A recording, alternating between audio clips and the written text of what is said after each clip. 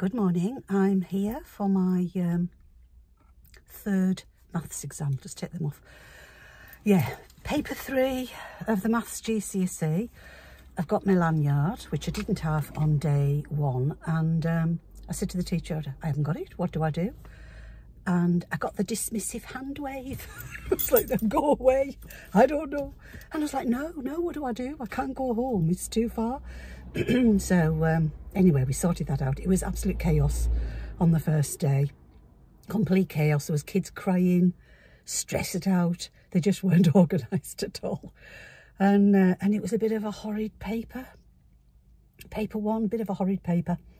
Paper 2 was, I thought, much nicer. I enjoyed it better, if you can say enjoy, for an exam. And so this morning, paper 3. And I was going to do lots more videoing as I went through this process, and never got round to it. So, but I've thoroughly enjoyed it. It's been a really good year. We had our teacher's just fantastic, really great teacher.